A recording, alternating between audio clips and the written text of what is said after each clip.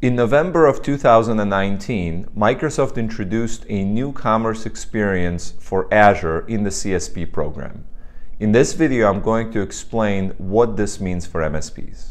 My name is Vadim Vladimirsky, and if you're a managed services provider looking to build or grow your Azure practice, then this is the channel for you. There are three primary reasons why Microsoft introduced the new commerce experience for Azure in CSP. Number one, Microsoft wants CSPs to add value, not just resell the Azure service, by helping customers deploy and manage their Azure environments. In the new commerce experience, only partners that add this value are going to be rewarded with rebates and incentives. Number two, the current pricing of Azure is fairly complex. There are multiple price lists for different transactional programs in different regions and different currencies. In the new CSP commerce experience for Azure, there's going to be one global price list that's going to be common to all the different channels in which Azure is transacted.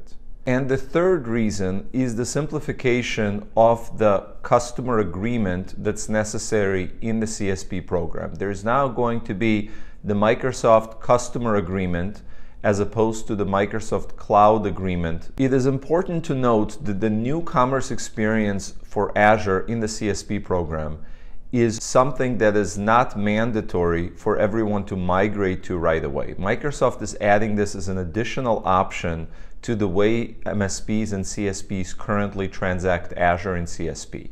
So it is not something you have to migrate to right away, but is likely something that Microsoft is going to incentivize CSPs to migrate to over time.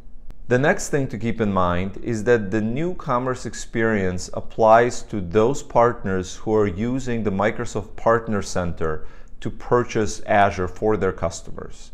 This typically involves direct CSPs and indirect CSP providers. Since most managed services providers are indirect CSP resellers who do not use the Microsoft Partner Center, this is not going to apply to them directly right now, but since it's going to affect their CSP provider, which is the distributor from whom they are buying Azure using the distributor's platform and portal, eventually it is going to change the way they're buying Azure, but each CSP indirect provider is going to have their own methodology and their own workflow, so be sure to keep your eyes open for any news from your distributor.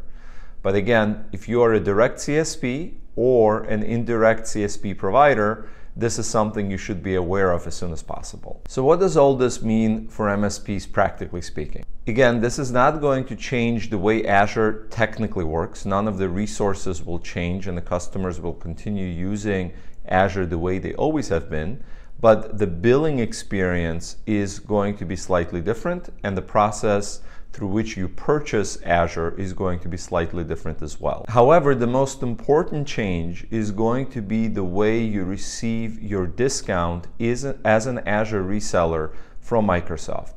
In the current Azure Commerce experience, there are two things that are involved. There is a margin or a discount that you get on your invoice based on how much Azure you resell. And then there are incentives or rebates that are paid by Microsoft on a monthly basis.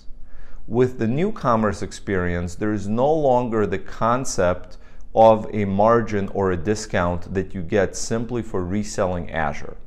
Instead, Microsoft has transitioned to something called Partner Earned Credit, or PEC, which is defined as having 24/7 administrative access to the customer's Azure resources, the customers to which you're reselling Azure to.